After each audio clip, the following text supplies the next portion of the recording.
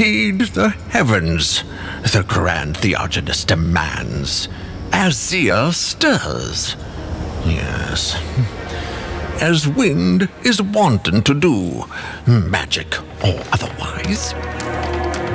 I am tired and drunk on rage. My eyes seek to make a fool of me. And a fool I am made. Grungis Baldric, revered by soldiers, dwarves, and dimwits aplenty.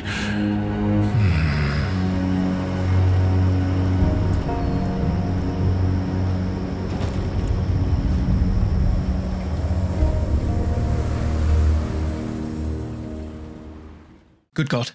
Is it time? So we just saw that CA dropped this teaser, and what the fuck is going on is my first reaction, to be honest with you, Chief.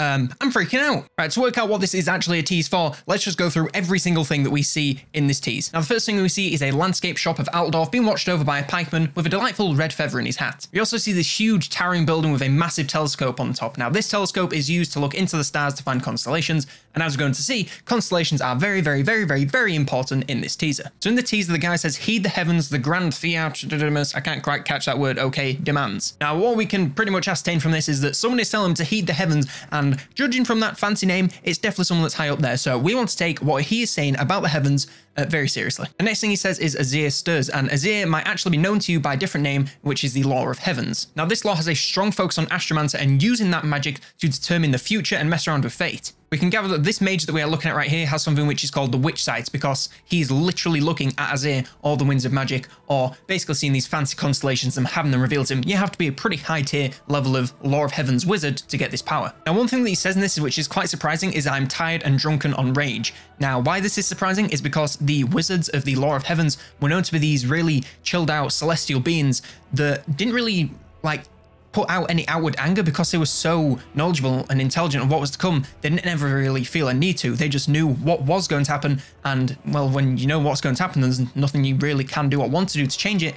I imagine you're a pretty chill guy. Now, the next thing he says is his eyes are attempting to make a fool of him, and a fool he is made.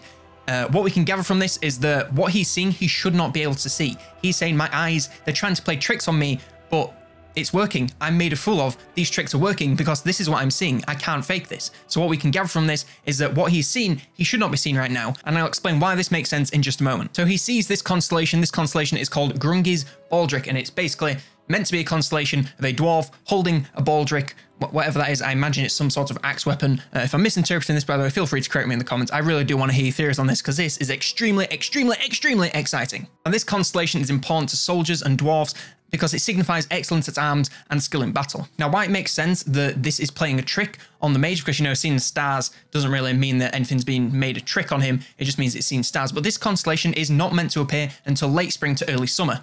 Now, why this might be making a fool of him is because if we're talking real world time, it's too early for that. You would not see that yet in the UK where CA is based. You would have to wait a couple of months to see it. And that could mean something very exciting if, you know, this is Warhammer 3, because that could mean, wait, when this constellation is meant to be seen, the game could be out, which would be bananas. I don't know if it is yet. We have not seen a trailer. We do not have an announced date. We don't have anything. This is all just pure speculation, but that'd be pretty damn exciting. Now, one thing that it could be telling us is, you know, since it has such significance to dwarves, it could mean that Game 3 is going to have some dwarves.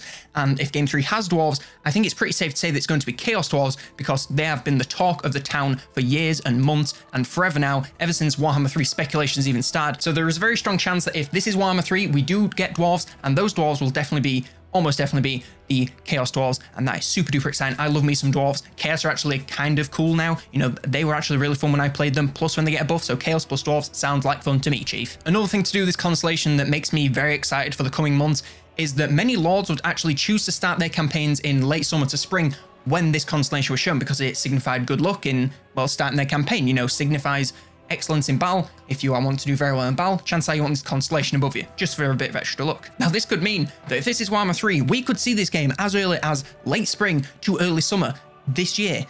You know, I mean, it could be next year, but that'd be pretty ridiculous to put out this teaser and then make us wait an entire year plus. So again, this could be pure speculation. This could just be me reading into it too much, reading into the wiki too much.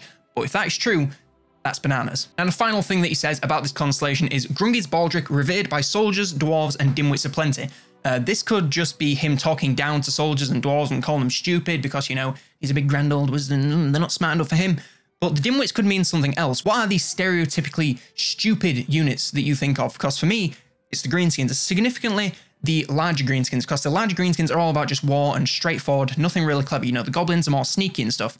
So could this mean that we're getting another greenskin type faction? You know, the ogre kingdoms are something that people have been theorizing about for, again, the same amount of time as the chaos dwarves. So this could just be me reading into it, but calling dwarves, soldiers, and dimwits, it could just be talking about a stupid faction like the ogres, or it could just be calling people stupid. You know, I could be the dimwit here for all I know. Now, that is just about everything that I've been able to squeeze out of this teaser. Again, I'm not the Great Book of Grudges. I'm not Lore Master of Sotek. I'm not all these channels that have read Warhammer for years and years and years. You know, I just love Warhammer too. It's a really cool game, but this is my speculation on what this is. So please, I'm really asking you genuinely for once, comment down below. Tell me what your theories are. Tell me what you think this is. Hop into the Discord. I'll be happy to chat about it. I'm probably going to make a channel just to talk about these teaser discussions because, good lord, I think it's going to be a very, very, very exciting time for Warhammer and Total War in general. So yes, thank you very, very much for watching this teaser. I'm sorry if this is a super short video. Again, I tried to get as much out of this as I possibly could, and also to try and get it out in time for, you know, the announced stuff, because, you know,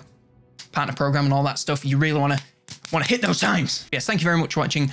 I hope to see you very soon. Who knows? You know, I imagine since this teaser is out, we can expect something else in the coming weeks. So if you want to catch all the coverage of any of the upcoming news and any Warhammer news or any Total War news just in general, then be sure to subscribe to the channel, hit that bell notification, and that way you'll never miss a video and you'll be the first to find out all this news after me and, you know, after you've watched the CA video, because I can't put them out at the same time. It's legally obligated, okay?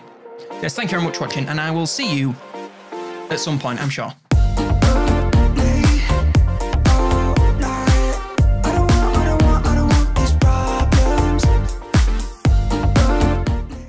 Warhammer free, baby!